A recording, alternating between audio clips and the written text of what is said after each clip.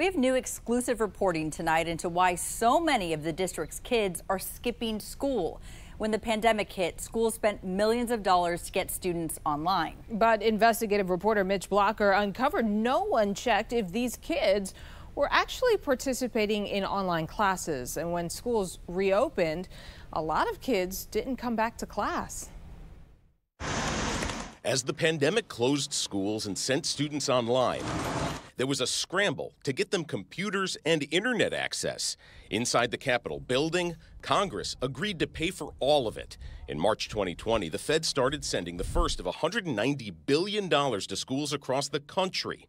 In the nation's capital, D.C. public schools cut was more than $300 million. There actually is a list of the way the funds were to be used. At the top of that list, keep students engaged. During that entire year, I just couldn't focus. Students told us it was a lot to ask. There were definitely days where I'm not gonna lie, I didn't go to class. Account records show D.C. public schools spent millions buying data plans, mobile hotspots, and thousands of computers in 2020.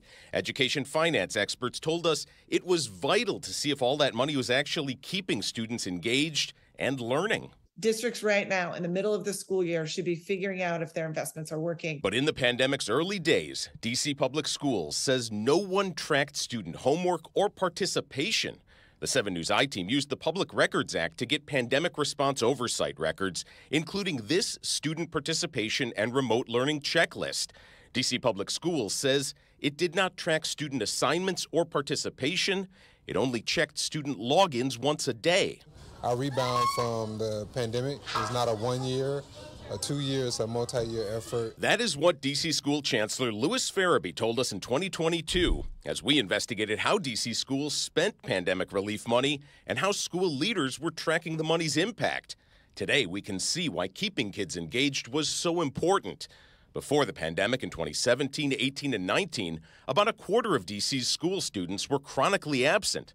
According to the U.S. Department of Education, when full-time in-person classes resumed in 2022, almost 44%, nearly 40,000 D.C. students, missed at least a month or more of class.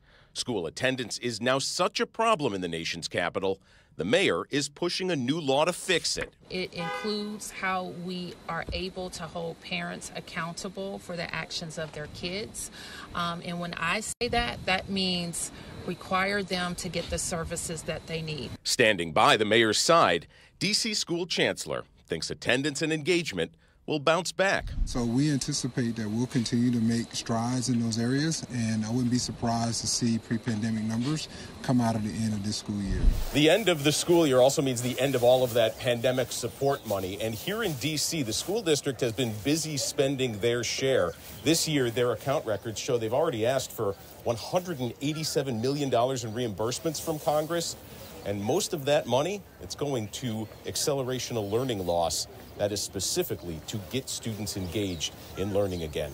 It's the latest in Washington. For the I-team, I'm Mitch Blocker, 7 News.